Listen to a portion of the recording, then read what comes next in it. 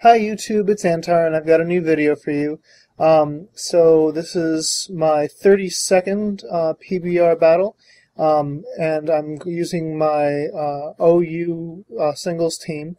I lead off with Crobat, as I often do, and then I make a mistake here. I don't know why I taunted. I'm not sure what I thought Honchkrow was going to do in terms of supporting moves, but that was just a bad move. I should have just gone on the offensive. Honchkrow uses Dark Pulse, taking advantage of my stupidity, and Crobat suffers a massive hit.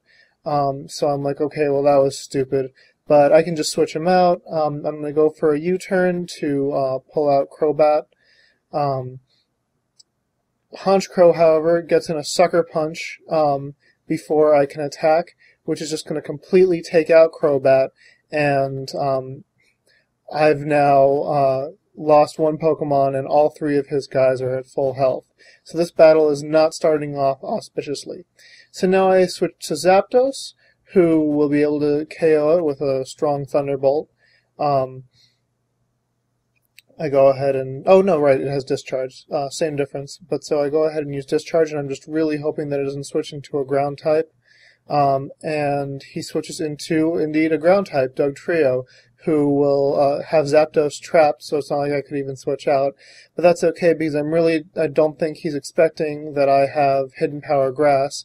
Actually, he's probably predicting either Hidden Power Grass or Hidden Power Ice, since most Zapdos carry one of those two, and both of those would be a super effective hit, so whatever. I use Hidden Power. Rock Slide, thankfully, doesn't do too much, and that takes Dugtrio down to his Sash.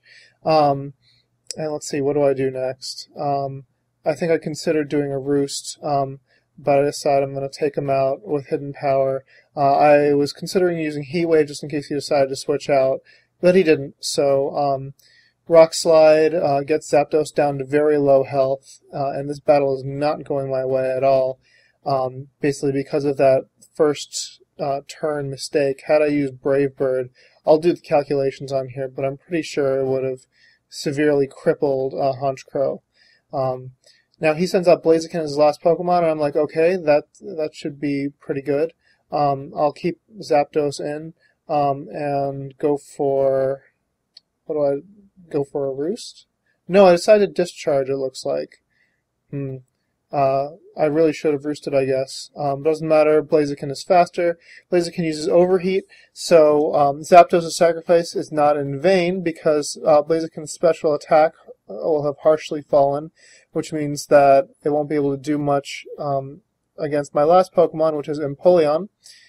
So I send out Empoleon and have Empoleon do Hydro Pump, which should one-hit KO it.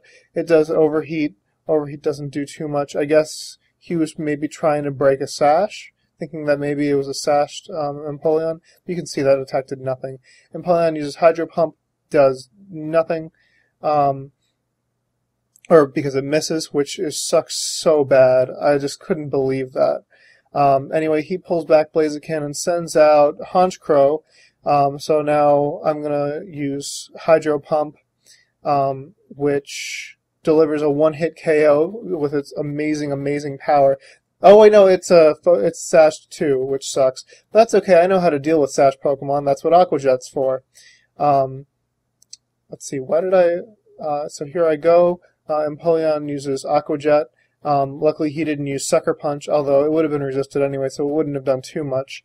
And Honchkrow goes down, and so now I'm fearing he's going to send out Blaziken, but I'm not really fearing this because Overheat is neutral power anyway. It's not going to do too much. But this I wasn't expecting. Blaziken is a mixed Blaziken and on superpower, and that completely KOs my Empoleon, and the match is over. So that kind of sucked. This is actually one of the few losses I think I've had with this team. But oh well, comment, rate, subscribe, and challenge. I hope you enjoyed it, and sign up for my tournament if it's not too late. Alright, so long.